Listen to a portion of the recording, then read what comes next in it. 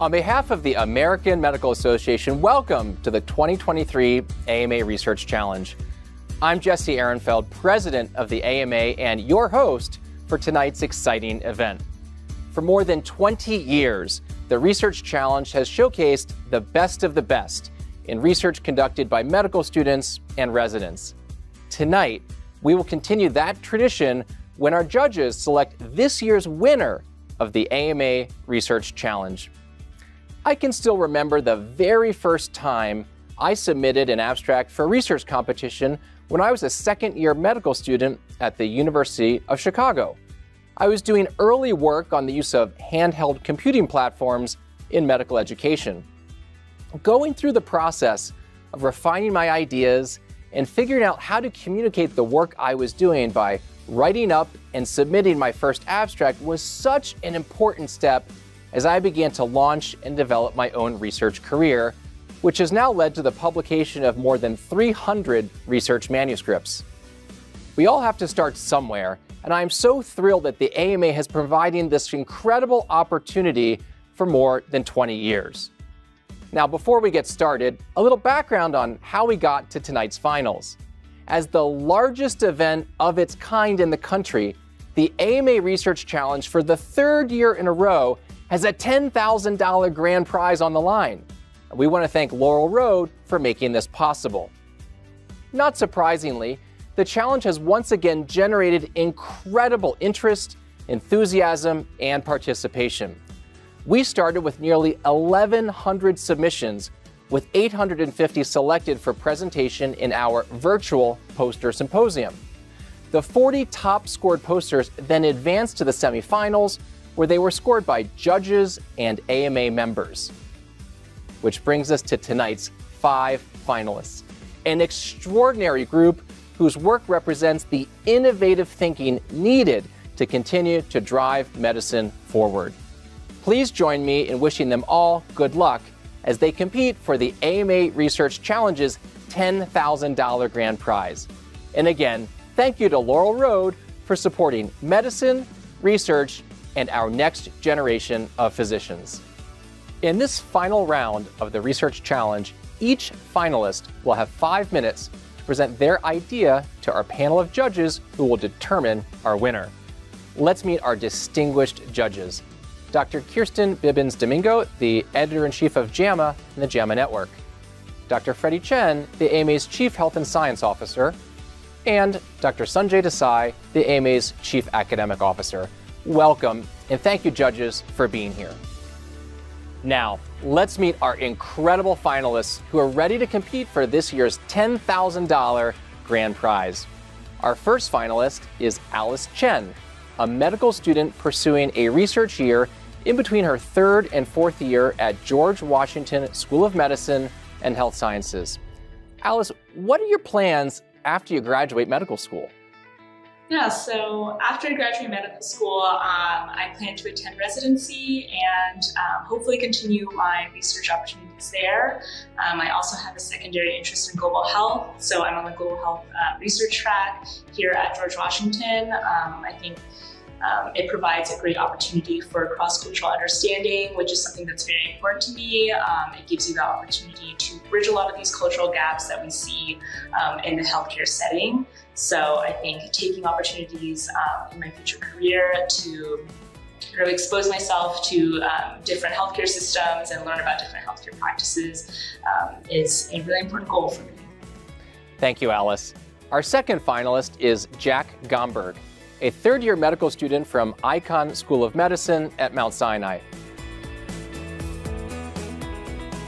Jack, what inspired you to go to medical school? Yeah, great question. I have a little bit of an unorthodox way that I got to medical school. My first interaction in the hospital wasn't really as a patient, wasn't really as a volunteer. It was actually as a circus performer. I've been in the circus since I was 5 years old. And when I was a teenager, I started performing in oncology and pediatric wards in the hospital, got exposed to patients that way.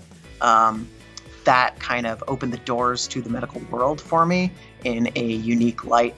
And I took that to combine with my interest in science, in research in stress, in research in neuroscience, and how we can best kind of combine the humanity and the science to better treat patients overall. And that's what I've been trying to do in my medical education. That's what I plan to do with my career. Thanks for being here, Jack. Next, Jesse Kirkpatrick, a third-year medical student at Harvard Medical School.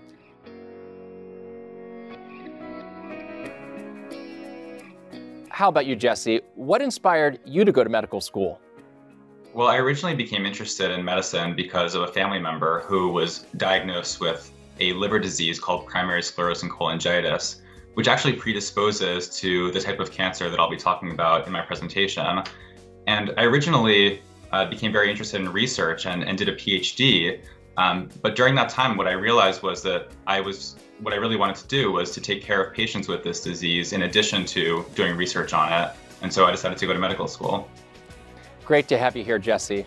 Now, let's welcome Srujith Medarmetla, a second-year medical student at Chicago College of Osteopathic Medicine at Midwestern University. Srujith, what keeps you motivated? I mean, medical school can be tough, but I think for me, just learning about all the fascinating aspects of medicine, it's both the science and the art. I think it's incredible. That's what keeps me motivated to look at the end where I can go out there, be in the community, help these patients, form the professional relationships with the patients, and also learn from them, and at the same time serve them when they need the physician most. Thank you, Srujith. And our final contestant, Matthew Seeger, an MD and a cardiology fellow at the Texas Heart Institute. Dr. Seeger, what inspired you to get involved in research?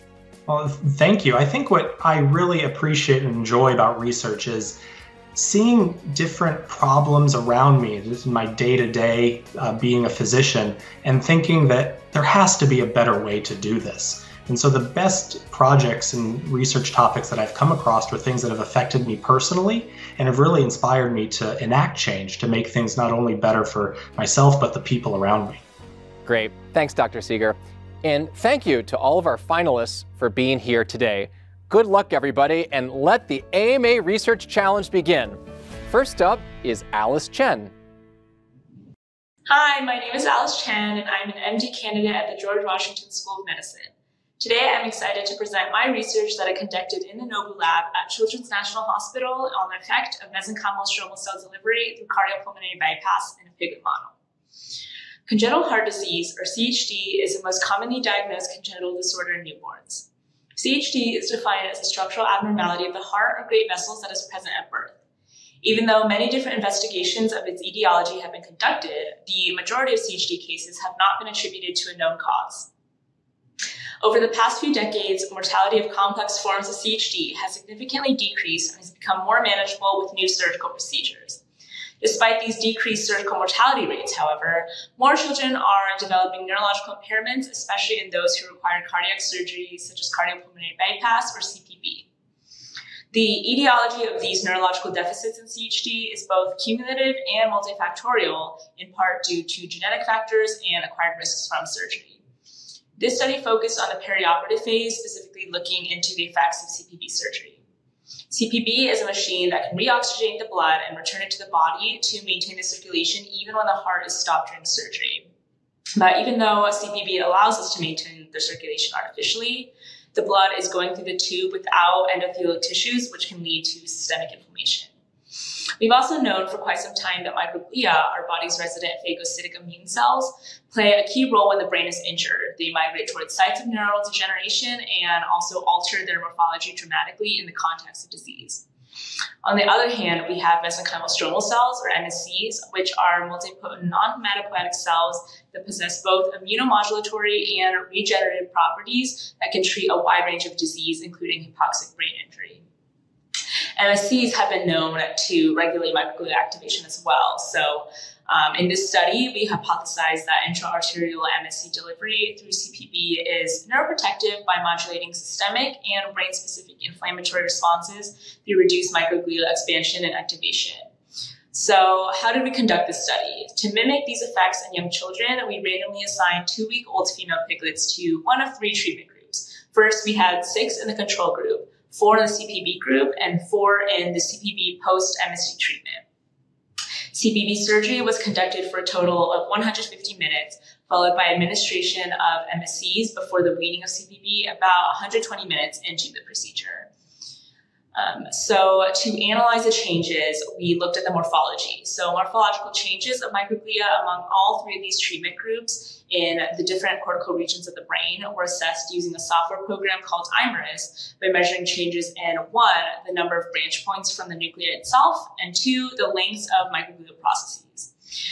We analyzed activation of microglia through morphological changes, since microglia are known to change shape from a more naive ramified to an amoeboid shape under activated condition. So to identify the microglia, we used an antibiotic called IBA1, and then the activated microglia to just see the changes post-treatment. Those are detected with CD11B, which is a protein that can be used as a microglial marker for tissues derived from the nervous system. So the results that we found are shown in these figures. So in figure 1, we see that CPB surgery reduced the number of branch points compared to control in all 3 cortex regions.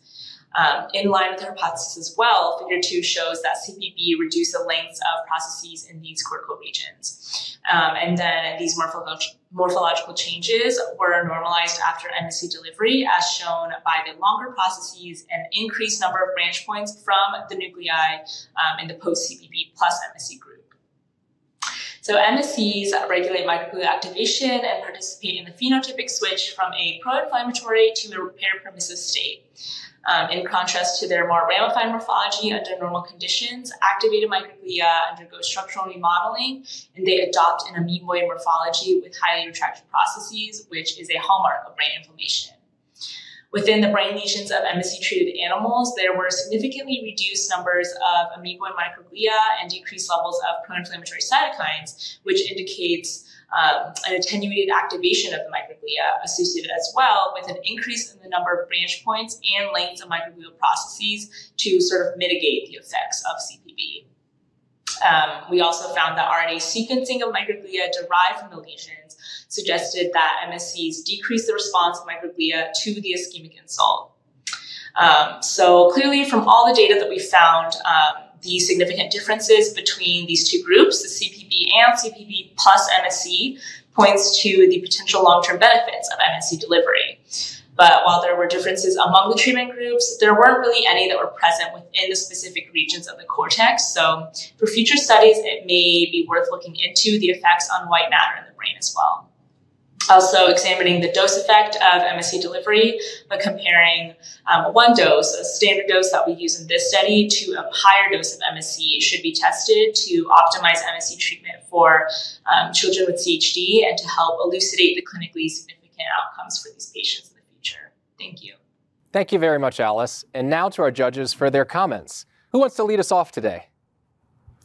I can kick us off on this one. I have to say, I found this research, the goals of the research are impressively ambitious. The idea of developing an intervention in such a complex system where, again, we're looking at mesenchymal cells, the microglial cells, all the other components of the immune system, and the mechanical intervention of cardiopulmonary bypass, to try to find an intervention that actually can affect outcomes there, I think it's quite ambitious. It's also, I think it's, because of that reason, also quite challenging to control for all the things that we would want to control for in this experiment. Yeah, I really liked the way the presenter both understood the very specific question that she and her team is looking at and was able to convey the results, but also then to define what the limitations are. We don't know everything after this very ambitious project, and to figure out what we do know and what we still need to know, I think she presented that really well. Yeah, agree with both of my colleagues here. And, you know, it continues to amaze me sort of how much we are learning and still have to learn about inflammation and the role of inflammation in all of these disease processes. I thought the presentation was really nice. I thought the questions, like all good research, I think it really raises more questions than it was able to answer. It was a little bit tough to sort of get from the the findings to congenital heart disease. I found in terms of sort of connecting sort of those dots, but impressive work for sure. Actually, if I just build on what you're describing, I think the focus on inflammation makes this particularly exciting research because we have that same focus on inflammation related to bypass for so many other conditions. And bypass is such a common intervention that if we're even able to make modest improvement, then we can actually affect the lives of many, many more people. Well, great. Thank you for that feedback, judges. Really appreciate it. Let's go on to our next presentation, Jack Gomberg. Hi, my name is Jack Gomberg. I'm a third-year medical student at Icahn School of Medicine, here to present my research for white matter markers for treatment outcomes in major depressive disorder. Major depressive disorder, or MDD for short, is usually first treated with cognitive behavioral therapy or antidepressant medications like SSRIs. However, these treatments can work perfectly in one patient and have little to no effect in another. Right now, we have no way to predict what treatment will work for which patient. A recent fMRI study showed a potential solution. They found that distinct patterns of functional connectivity from the subcallosal cingulate to the left anterior insula could predict which patients would get better on medication or therapy. In my project, I wanted to see if I could find a similar biomarker with white matter imaging, given current research points to the importance of white matter integrity in understanding depression circuit pathophysiology. This approach could expand on previous treatment selection biomarkers and at the same time reveal the structural underpinnings of functional findings in depression. To test this hypothesis, we collected diffusion-weighted MRI brain scans from 167 treatment-naive patients diagnosed with MDD. We then randomized them to 12 weeks of either therapy or antidepressant medication. We used the Hamilton Depression Rating Scale before and after to see if the treatment was a success or a failure. We used these initial scans to create a white matter skeleton using tract-based spatial statistics. Each 3D pixel in this green skeleton has a value for white matter stability, which we call fractional anisotropy, FA for short. We can use these FA maps to run statistical analysis between patient groups and get regions of significant differences in white matter. We carried out both correlation and 2x2 ANOVA interaction analysis. The correlation analysis will help us identify areas where greater white matter integrity is related to treatment success, and the ANOVA will highlight specific areas that can predict what treatment is best for what patients. There are a few advantages to this approach. First, the analysis method was entirely data-driven. We examined white matter integrity in the whole brain with no previous assumptions. This avoided bias that might be introduced given the previous fMRI biomarker findings. Furthermore, the findings here have greater potential for clinical adoption. Diffusion-weighted and FA imaging are structural scans routinely acquired as part of a clinical brain MRI series and are more reproducible across scanners than fMRI. Finally, white matter differences may lend important insight into how structural changes relate to functional patterns in depression, laying important insights for future treatment targets. Let's first look at the correlation analysis. In green, we have areas that significantly correlate with improvement in depression scores, no matter the treatment.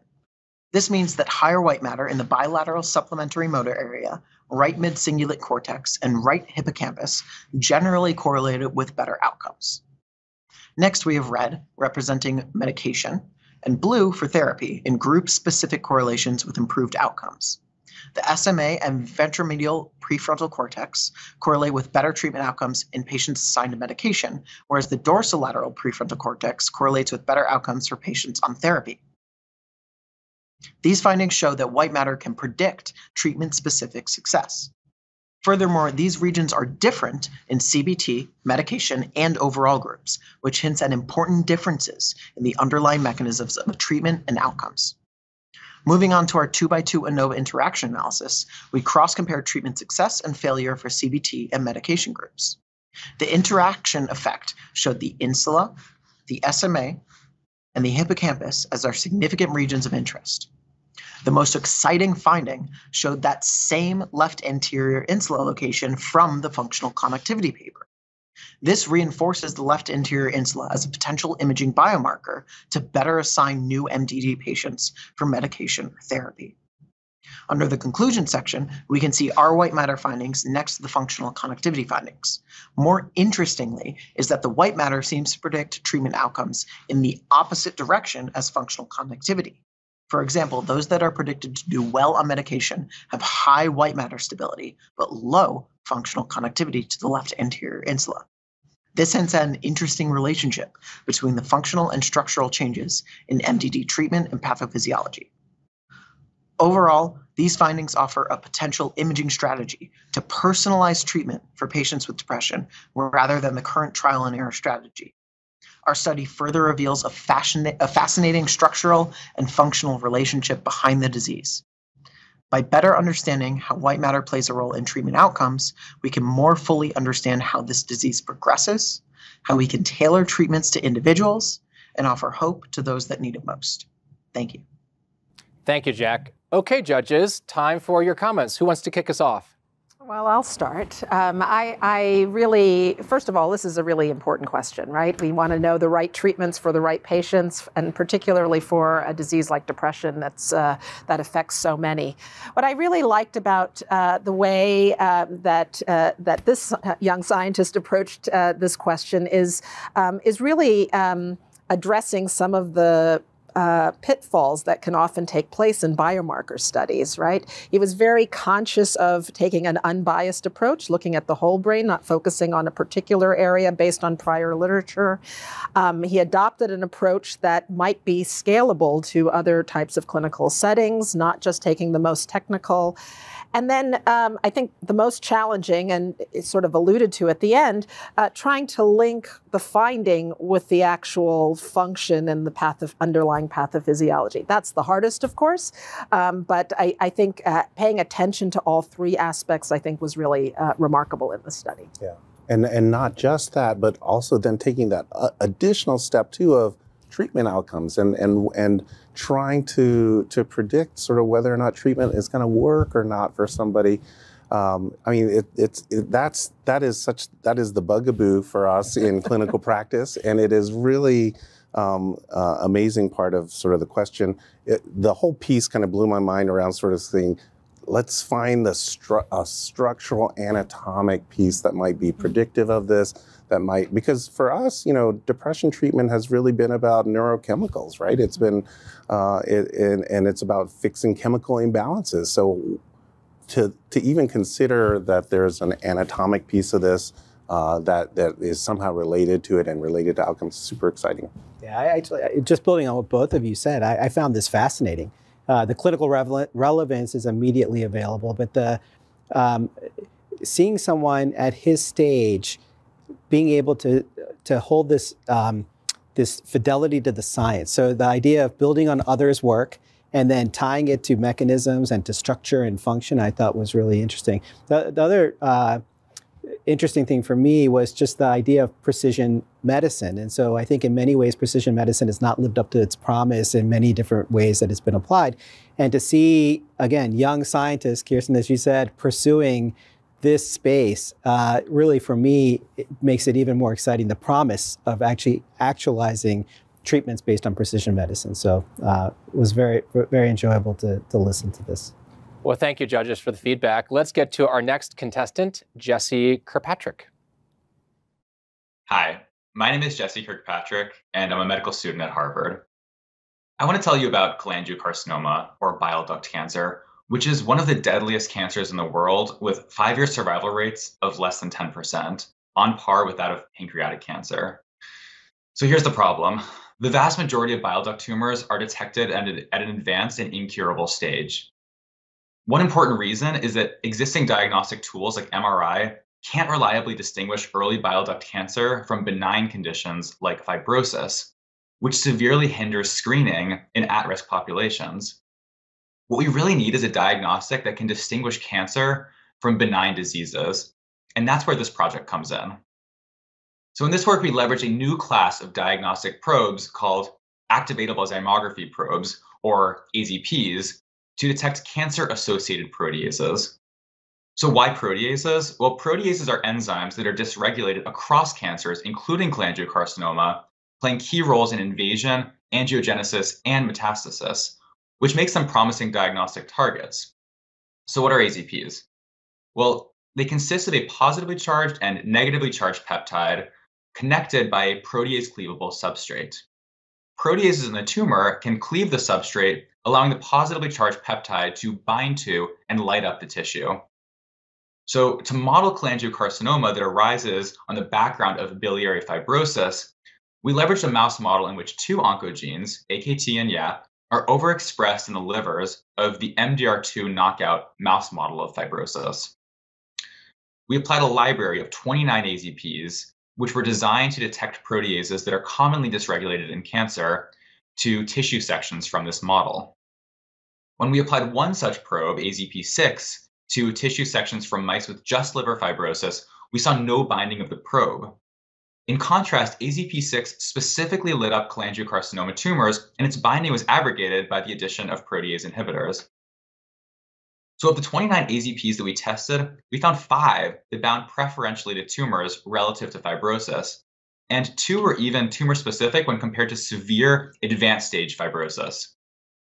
When we co-stained for AZP6 with cytokeratin 7, a marker for cholangiocytes, and vimentin, a marker for mesenchymal cells, we saw much stronger overlap of AZP6 with vimentin-positive cells. In follow-up studies, we found that these mesenchymal cells are actually derived from epithelial cells, suggesting that our probes may be picking up proteases that are important for epithelial to mesenchymal transition, a hallmark of cholangiocarcinoma, which is associated with chemoresistance and metastasis. We then applied these probes to a genetically distinct mouse model, this time driven by the oncogenes FBXW7 and AKT, and again saw cholangiocarcinoma tumor-specific labeling, demonstrating the generalizability of this approach across genetic subtypes of the disease. And finally, when we injected a modified version of AZP6 into mice, we saw significantly increased uptake in tumor-bearing livers compared to fibrotic livers. Therefore, AZPs sensitively and specifically detect tumors in 2 genetically distinct mouse models of cholangiocarcinoma in a process that appears to be mediated by intratumoral mesenchymal cells. Our next step will be to tag our AZPs with a radiolabel, like copper-64, and perform preclinical PET imaging as a step toward clinical translation. Thank you. Thank you, Jesse. It's time to hear from our judges. Who wants to lead us off? Gosh, I can start. I mean, I would, first of all, I just thought Jesse's presentation was so excellent. I would love to listen to him lecture on biochemistry. It's much better than my experience was. So I thought that was really well done and very clearly presented. I also think, it's super interesting, super exciting, sort of where we are in this kind of work right now. How important work for biomarkers is to help identify these cancers that are so deadly and so difficult to identify. With our existing means. I would love to see sort of that next step that he alluded to, right? Sort of let's see start to see some of the clinical translation pieces of this and really get a better handle on sort of where we are with it. Yeah, I mean, you mentioned biochemistry. For someone, a young scientist, using the term again that Kirsten used, I think at this stage to show such mastery over not just the clinical experience of this disease, but the techniques, the research techniques that he described in such detail and applied them, these genomic techniques in such a sophisticated way, I found that very impressive. Mm-hmm. I think that, first of all, I love the images, so it's great for these types of, they're very visually compelling. But I think he's piecing together a complicated story, and to do it across different mouse models, to do it with staining and to show in general, but then to show the specificity. I think that's the way you build a story like this, and it's sort of painstaking work, and I really appreciated that he was able to bring that story to life, and then also to let us know what the next step for clinical translation is going to be, moving from mouse then to where we ultimately want to be for the health of patients. And the story, I mean, I appreciate the way you described the story. Currently, it's a sad one because because we don't diagnose it early enough. And this research is exactly targeted at trying to help that survival benefit. Well, appreciate all of those comments and the feedback, judges. Next up, we've got Srujith Medar-Metla. I'm Srujith Medar-Metla. I'm a second-year medical student at the Chicago College of Osteopathic Medicine. Obesity increases the risk of developing obstructive sleep apnea. Obstructive sleep apnea is a frequent breathing disorder characterized by repeated relaxation of the tongue and soft palate during sleep.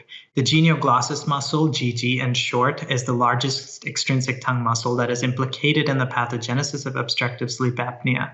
As it loses tone, falls back into the throat and obstructs the airway. Our goal was to study the impact of obesity-induced obstructive sleep apnea on the neuromuscular junctions of the genioglossus muscle and some of the other muscles of respiration, such as the diaphragm and the sternomastoid. We used leptin-deficient OB mice as a model for our study because they show pharyngeal collapsibility, obesity, hypoventilation, and hypercapnia characteristic of obstructive sleep apnea. Here is a diagram of the neuromuscular junction. It is an important site of communication between the nerve and the muscle. It is the best indicator of muscle function. In the diagram on the left, you can see that the neuromuscular junction is composed of different parts. We have the presynaptic axon terminals surrounded by the Schwann cell coming close in contact, not touching, but in contact, close contact with the postsynaptic muscle membrane, lined by acetylcholine receptors. Acetylcholine is the neurotransmitter released by the presynaptic axon terminal that then binds to the receptors and causes muscle contraction.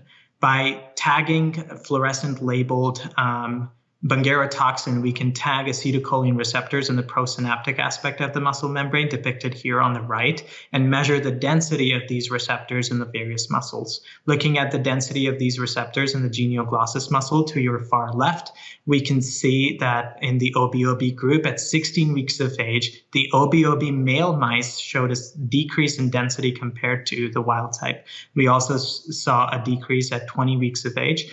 The female mice tested around 16 and 20 weeks of age, here to your right, at around 16 and 20 weeks of age, we observed no changes in receptor density between wild type and the OB mice. Using literature, we think this is possibly due to two mechanisms. The first possibility is that estrogen has a cardiovascular protective mechanism, and because neuromuscular junctions are highly irrigated by blood vessels, estrogen could be playing a protective role in these females. The second possibility is that estrogen is neuroprotective and prevents the disruption of lipid rafts in these female mice. Lipid rafts are microdomains of the skeletal muscle that are important for acetylcholine receptor clustering and also contain estrogen receptors, which may be used by estrogen to protect the junctions in these females. Here are some of the images we got under the fluorescent microscope. We have wild type to the top and OB male images at the bottom. The wild type at the top look sharp, well assembled, but at the bottom we can start to see the disassembly going on in the OB male group, and also the appearance of pores marcated here by the arrowheads. Looking at some of the other muscles, we looked at the sternomastoid at 16 weeks of age. There was no change in receptor density, but at 20 weeks of age, we saw a decrease in receptor density in the OB group. In the diaphragm muscle, we saw the opposite effect to that which was going on in the genioglossus muscle. We observed an increase in density at both 16 and 20 weeks of age, suggesting a possible compensatory mechanism going on in the diaphragm given the loss of tone in the genioglossus muscle. Here are some of the example pictures we have of the wild type diaphragm and the OB diaphragm. OB looking better than the wild type, much more fluorescent. In the histology of the genioglossus muscle, we observed a significant increase in the presence of central nuclei in the GG muscle of the OB males. This is unusual for skeletal muscle. But it can be seen in both the H&D stain slides and electron microscopy slides. We also observed fat infiltration starting to coming in and H&D slide. Looking at muscle fiber type, we observed an increase in slow twitch type 1 muscle fibers in the OB group here on the right.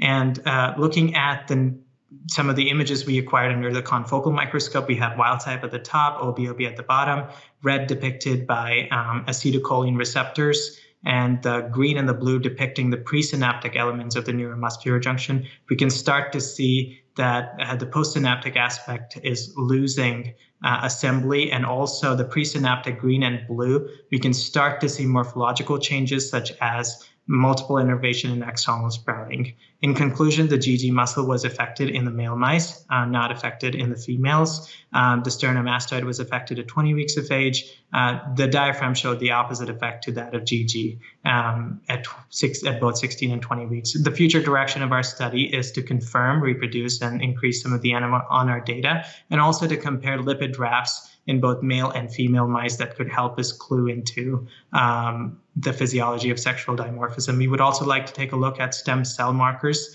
that could help us understand histological changes. Thank you. Thanks so much, Sujith. Judges, back to you. Who wants to kick us off? Well, please. So much to talk about here. I know. I mean, obesity, obstructive sleep apnea, it's great. I mean, my favorite thing, of course, is just the fact that they have separated these mice by sex and see this really remarkable difference. And it just reminds me what the NIH has told us, that we have really not paid attention to differences in biology by sex, and that we're missing the opportunity not just to understand disease in half of the population, but also because we learn so much more about the mechanisms of disease when we really explore some of these differences. And it's really remarkable to see this big effect so different across the male and female mice. And I do wonder whether this group and this young scientist came in with that hypothesis, and whether he chose to look at that or just did it by happenstance. That was a question I had. Yeah, no, I think sort of same reaction in terms of the clinical conditions. So relevant for the world. As a pulmonologist, OSA, we see an alarmingly increasing rate, and then obesity certainly globally. So the idea of someone stepping into the fundamental mechanisms of how those correlations and how they're connected is exciting, particularly using the biochemical and the physiologic mechanisms that he's studying. I think that for me, one of the questions that emerged is the focus on estrogen. We know estrogen has so many actions, so it would be interesting in follow-up to understand what is the mechanism, or what is the implication that estrogen has in the differences that you're highlighting between the sexes. Interesting. Yeah, I mean, I also hit on those two same points. We think we understand sleep apnea and obesity. We know how closely related they are. For me, it's like, isn't it just a mass effect kind of problem? But for them to start to ask this question of, is it actually muscle weakness? Is there actually a role there? I'm really challenged by the sex difference piece of it. I don't really understand sort of why that model doesn't hold up for the two sexes, and that it raises more questions. But it challenges the hypothesis too. All right, well, judges, thank you for that. Now it's on to our final presentation from Dr. Matthew Seeger. Hey, my name is Matt Seeger. I'm a cardiology fellow at the Texas Heart Institute. Thank you for the opportunity to talk about our work on leveraging machine learning to improve healthcare provider workflows. Before we delve into the intricacies of our solution, let's address the elephant in the room: physician burnout. This phenomenon is far from trivial, affecting between a quarter to over half of primary care physicians. It's characterized by emotional exhaustion, depersonalization, and a sense of reduced personal accomplishment. At the heart of this issue lies the continued burden of non-clinical tasks, which have steadily increased over time, often overshadowing patient care. Some of these non-clinical tasks, such as insurance paperwork, as shown in the figure here, can add hours per month in increasing documentation demands. It's this very challenge that set the stage for our research. In a healthcare landscape where efficiency is paramount and patient engagement is critical, how can we tip the scales back in favor of our healthcare providers? To address this knowledge gap, we hypothesized that machine learning, specifically natural language processing, could help streamline these non-clinical tasks to automate completion of insurance patient assessment forms. To do this, we developed a methodological approach. We engineered a machine learning-enabled workflow with each step overcoming traditional barriers typically encountered in healthcare technology. First was EMR note extraction. Typically, each EMR system has its own unique architecture and data representation, which can be a formidable barrier to interoperability and integration. To overcome this, we designed our note extraction process to be EMR agnostic. We employed a range of data exchange protocols, such as HL7, FHIR, and even direct database queries whenever permitted. Regardless of the underlying technology, the module translated the retrieved data into a uniform structure for processing. Second, we de-identified the data and removed protected health information. This maintained patient privacy and HIPAA regulations. Finally, we introduced natural language processing to interpret the notes and extract clinical insights and relevant ICD-10 codes for each patient encounter. For example, a note may have a reported hemoglobin A1C of 7% with an estimated GFR of 56. While typical type 2 diabetes is coded as E11, our workflow would identify that additional kidney disease and recommend E11.22, type 2 diabetes with renal impairment.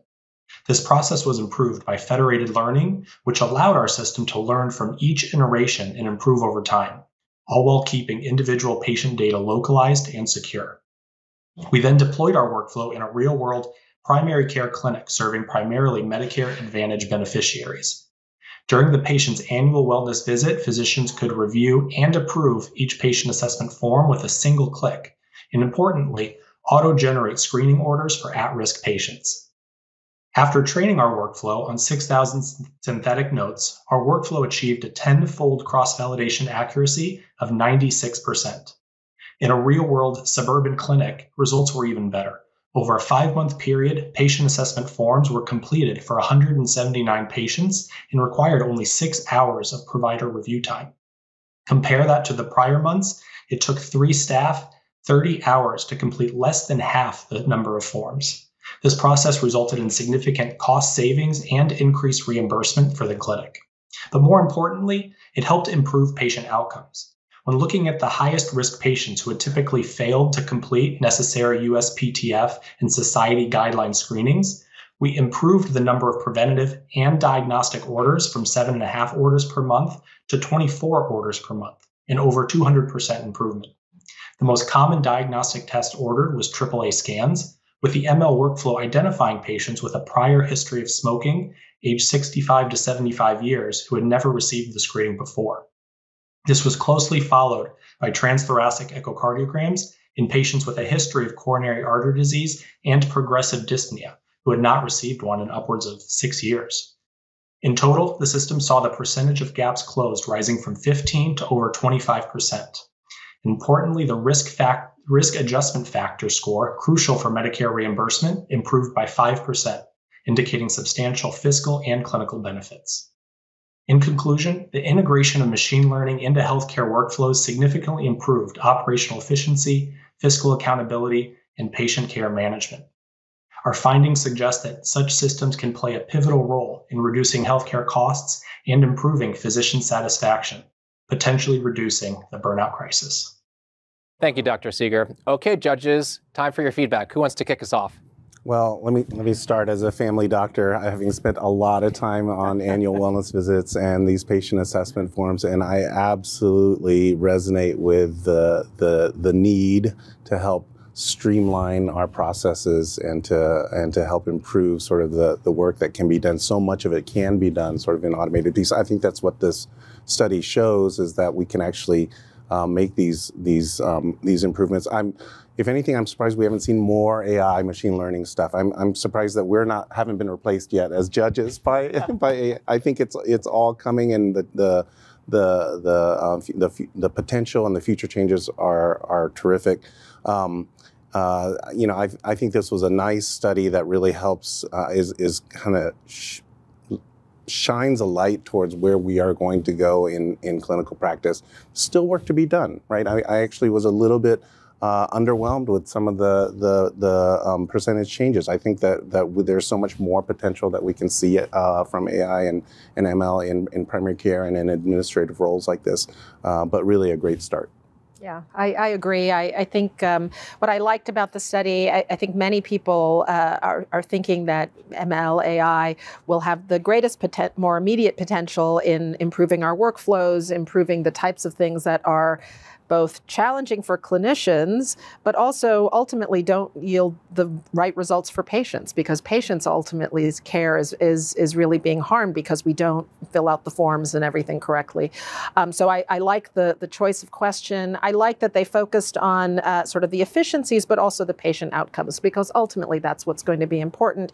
I think for a lot of these AI and ML studies, we are going to have to understand, where does it fail us? Which patients are missing? Which types of clinical settings does it not work in? And so I think that's going to be important because there's a lot of enthusiasm, but these will not really also be perfect. We know that there are a lot of things that fail us in the way we've designed our healthcare interventions. Yeah, I think building on both, so it also struck me that the incremental benefit was modest in this, but I also recognize that we're very early in this, and this is a volume, so there's a tremendous benefit to scale here. And so I'm impressed with a couple of things. One is just taking on physician burnout. This is an existential threat, I think, to our profession. So to have people investigating this and how to improve it is really important. And then I think also we underestimate how challenging it is to create those or to break those interoperability barriers that this team has broken. So I feel like for all these reasons, we're just early in this and we have so much more to learn, but this I think showcases some of the promise that we have with ML, AI, NLP, all of these different technologies that hopefully will can be extended from the research that's been presented to actually start to measure burnout, start to measure well-being, start to measure patient outcomes as suggested for the hopefully near future, not too distant future. Well, great. Thank you, judges, for your comments and discussion on all 5 of the presentations. Let's also give a huge hand to all our finalists for their outstanding research and work on their amazing presentations. Congratulations to all 5 of the finalists. Well, now is decision time for our judges. They've got a tough choice to make in deciding this year's winner. Judges, let's get your final thoughts on crowning our 2023 AMA Research Challenge winner. Who wants to kick us off? I can start for the group. I think, well, first, just congratulations to everyone. This is a remarkable group of researchers that have presented, not only performed the research, but then presented it in such compelling ways. As I reflect on the presentations, I think one challenge, particularly given the fact that we're asking people to do this in 5 minutes, and to an audience that isn't as well versed often in the science or the techniques that's being presented, it's often challenging to bring somebody along in the thought process of the science in a way that takes you from step A to step B, and then by the conclusion, you're there exactly on the same journey with the person presenting. And that's hard, and I think when that's not done effectively, there are leaps that have to occur. And I think trying best to make that journey seamless is really important. Yeah, I want to echo that. It's such an impressive group that from a huge group of submissions, and to be able to see sort of this level of complexity of research, of high-level questions, of important questions, that makes choosing and deciding and judging really hard. I think that this point, a specific point is I thought some of the visuals were very helpful, right? And it was actually great to see sort of the different types of visuals that were presented. But to Sanjay, your point, the visuals are only as good as being able to link to those, help people understand that thought process and connect those dots, because these are such complex ideas that we're doing research on, to sort of bring people from sometimes cellular mechanisms all the way to disease processes and treatments. It's really tough. Yeah. I just wanted to also underscore just how impressive the presentations were. It's one of the things that I would highlight as important, I think, in the scientific process is that presenters also understand the limitations of what they're doing, right?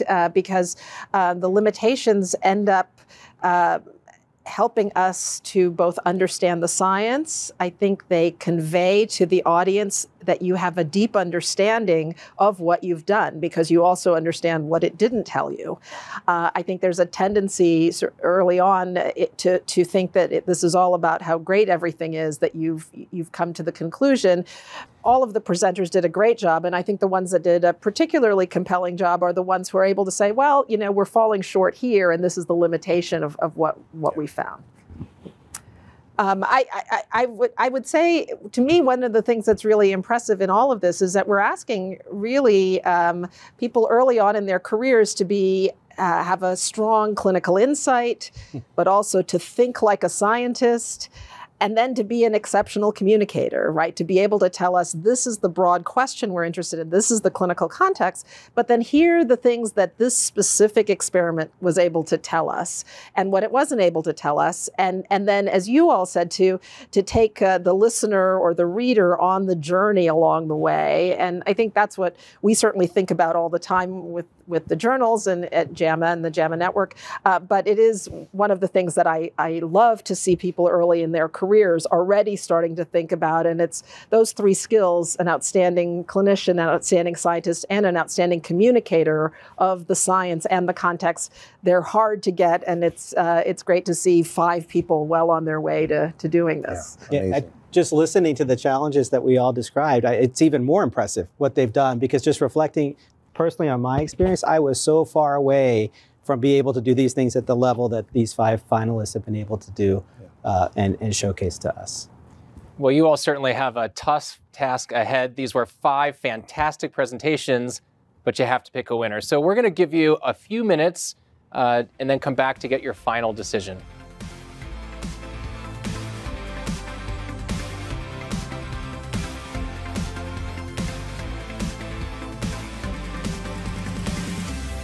Okay, it's time to check back in with our judges and get your final thoughts on the winner of the 2023 AMA Research Challenge. Judges. Well, my colleagues have given me that wonderful task of announcing the winner. First of all, congratulations to all 5 wonderful presenters. Congratulations on your work, and keep it up. It's really exciting.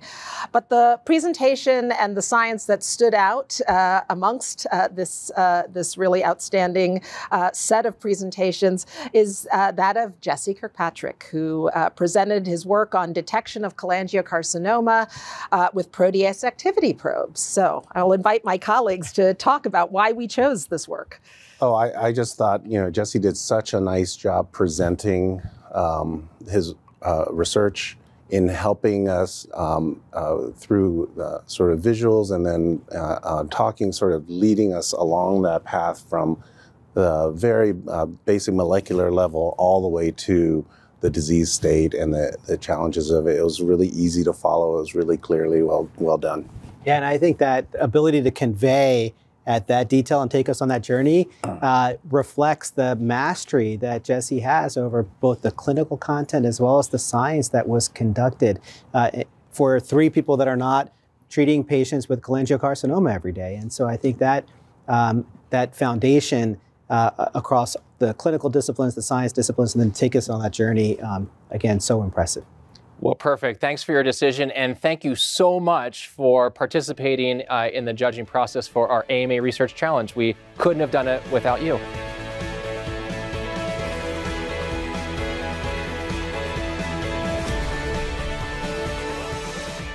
And now we've come to a very exciting part of the show where we tell the winner the big news live.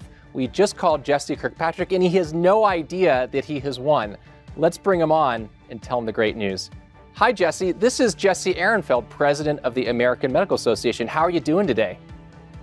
I'm doing great. Thanks. How are you doing? Awesome, awesome. Well, it's great to see you. Thank you for giving us some of your time today. We just finished speaking with our panel of judges, and I've got one more question for you that we need to know. Jesse, how does it feel to be the winner of the 2023 AMA Research Challenge with a grand prize of $10,000? I cannot believe this. I am speechless. I'm extremely grateful, and I just think about how thrilled the members of this rare disease community that I'm a part of and that I work with, PSC partners, how supportive they were when they found out that I was a finalist, because it meant that really care about a rare disease like this, which is attention that they've never really gotten before. And the fact that I've been selected just means so much to me, and I know that it's going to mean a ton to that community as well. Well, certainly your research, this community are getting some attention today. Did you ever think when you first entered the competition that you'd leave as the big winner? Absolutely not. I had known from watching previous years' research challenge finals that the competition is extremely stiff. I knew that there were going to be hundreds or even more applicants. And I knew how incredible the research was that I was going up against. So I had no idea in my wildest dreams, and I'm just incredibly grateful. Well, it wasn't hundreds, it was thousands of applicants this year. We had a record number of submissions. I know research is a team effort. Is there anybody that you'd like to kind of give a special shout out to? Absolutely. I mean, I have to start by thanking my advisor, Dr. Sangeeta Bhatia, who has been so incredibly supportive, has given me the opportunity to really pursue my dreams and work on research that I never thought that I'd be able to really work on. And then I also want to thank the Resnick Center at Brigham and Women's Hospital and Frank and Barbara Resnick for their incredible generosity in supporting work related to primary sclerosis and cholangitis. And I also want to just thank all my collaborators at Beth Israel, Yuri Popov and his lab. And I also, of course, just want to extend a huge thank you to the AMA and to the sponsors of this competition. Well, we are really lucky to have Laurel Road provide that $10,000 grand prize. Have you thought about what you might do with the money? It's a very large sum of money. I'm going to have to do some processing. I think that it's going to go a long way in helping me with some of my medical school loans, which is going to be hugely impactful. As I think about wanting to have a career as a physician scientist, this additional support will be something that allows me to really focus on the things that matter to me, like the research that I want to work on. So I think that that's probably going to be where the bulk of it goes. And of course, some of it might go to feed my cat and, vet bills and and hopefully some vacation as well. What's your cat's name? His name is Oscar. He's meowing around here right now. I think he knows that something good has happened. Awesome. Well, you and Oscar definitely should be celebrating today. Jesse, thank you for being here. Thank you for your research, your passion for trying to advance human health. And again, congratulations. I hope that you continue your journey in research, and we can't wait to see what you do in the future. Thank you so much.